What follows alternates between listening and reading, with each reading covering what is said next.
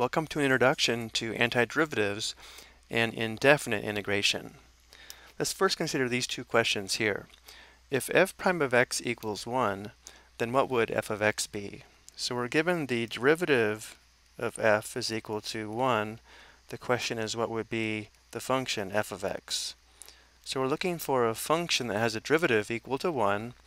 So we should recognize that the derivative of x with respect to x is equal to 1. So our function f of x could just be f of x equals x. But because the derivative of a constant is also 0, we could add a constant on here, and the derivative would still be equal to 1. So f of x is equal to x plus c. Notice out here there's an infinite number of functions that have a derivative equal to 1. In this case, we say that f of x is the antiderivative of f prime of x, because its derivative is equal to 1. Looking at our notes below, an antiderivative of a function f of x is any function big F of x where big F prime of x equals f of x. So normally when talking about antiderivatives, we don't use this notation here. We let the derivative function be equal to little f. So in this case, little f of x would be equal to 1, and we let the antiderivative be equal to big F of x. So in this case, big F of x would be equal to x plus c. And the reason big F is the antiderivative of little f is because f prime of x is equal to 1, which equals little f of x.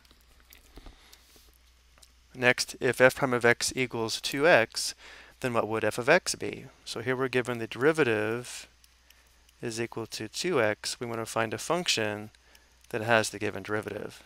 We should recognize the derivative of x squared is equal to 2x, so we could let f of x be equal to x squared.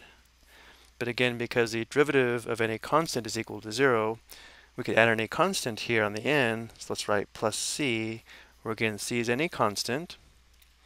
So f of x is the antiderivative of f prime of x. But again, we normally don't use this notation when referring to antiderivatives. We let the derivative function be little f of x, and the antiderivative be big F of x. So here big F of x is x squared plus c. And again, the reason big F is the antiderivative of little f is because f prime of x equals 2x, which equals little f of x. So referring back to our notes again, the antiderivative of a function f of x is a whole family of functions written big F of x plus c, which we've done here in black, where big F prime of x equals f of x, and c represents any constant. The antiderivative is also called the indefinite integral. The notation used for the antiderivative is shown here, where this first symbol here is the integral sign, and the dx on the end here must be included.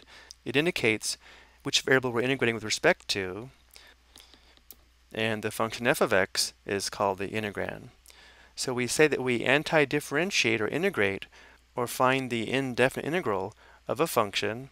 This process is called anti-differentiation or integration. And just like we have derivative formulas, we also have integral formulas. So here on the left we have common differentiation formulas, and here on the right we have common integration formulas. Let's look at some examples.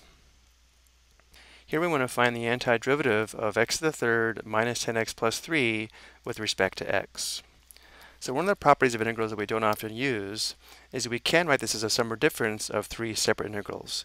We can write this as the integral of x to the third minus the integral of 10x plus the integral of 3.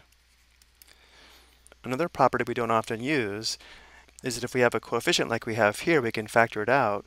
So we could also write this as the integral of x to the third minus 10 times the integral of x plus the integral of 3. And now we'll integrate each of these separately. So to integrate x to the third with respect to x, we'll apply the power property of integration shown here. So we add 1 to the exponent and then divide by the new exponent, and we'll leave the plus c until the very end. So the antiderivative of x to the third would be x to the power of 3 plus 1, or 4, divided by 4.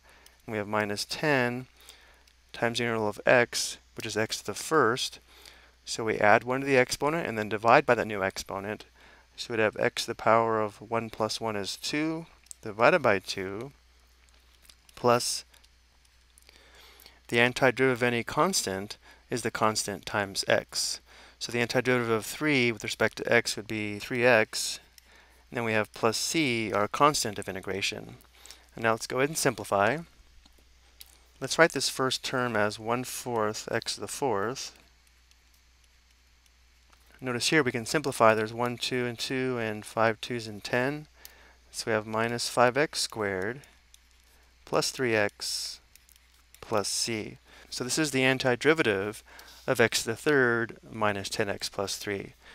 So we could say that big F of x is equal to 1/4 x to the 4th minus 5x to the second plus 3x plus c.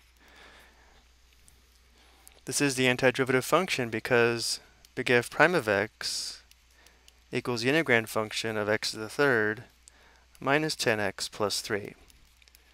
So whenever we find an indefinite integral or we find an antiderivative, we can't always verify it by determining the derivative and making sure it matches the integrand function. Now for this example, we're not going to write this as 3 separate integrals. We'll just integrate each term. But we do have to change the form of the second and third terms in the integrand function in order to apply the power rule of integration shown here. We'll write the square root of x using a rational exponent.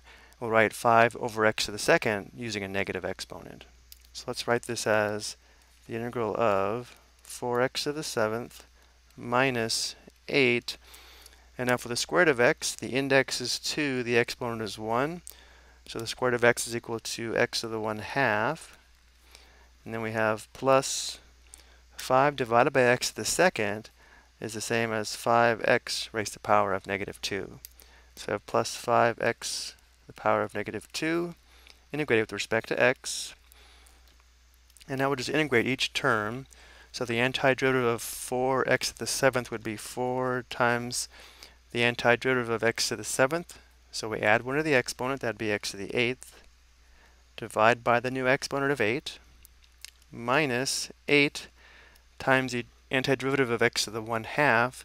So we'd have x to the power of 1/2 plus 1, that's 1/2 or 3/2, divided by 3/2, and then plus 5 times x to the power of negative 2 plus 1, that's negative 1, divided by negative 1.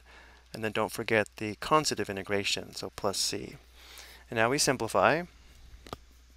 You notice here 4 and 8 simplify. There's 1 4 and 4, and 2 4s and 8.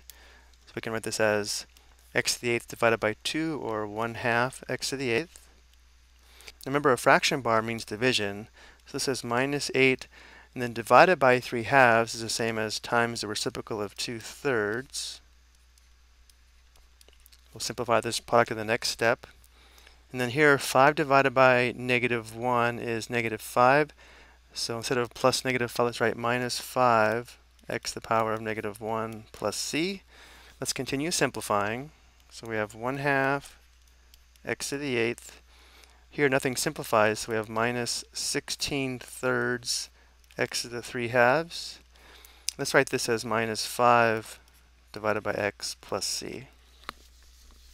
So this would be our antiderivative, meaning the derivative of this function would be equal to the integrand function of 4x to the 7th minus 8 times the square root of x plus 5 divided by x squared. Next we have the integral of 3.5, and notice how we have this dy here, which means we're integrating with respect to y now, not x. So we know the integral of k with respect to x is equal to kx plus c, but because we're integrating with respect to y, not x, the antiderivative function is equal to 3.5y plus c. If we differentiate 3.5y plus c with respect to y, we do get 3.5.